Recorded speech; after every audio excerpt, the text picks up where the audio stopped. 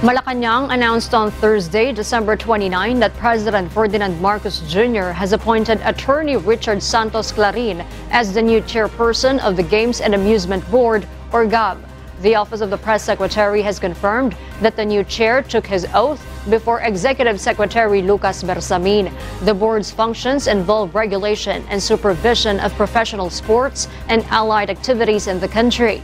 GAB also aims to combat and prevent the presence of illegal bookie joints and other forms of organized illegal gambling activities that normally take place with amusement games and play-for-pay sports. It also includes monitoring of professional sports operations to promote and maintain fair conduct of games, to protect the betting public and patrons and the practicing licensees in the professional sport, and to promote having the professional sports activities a stable base for revenue generation.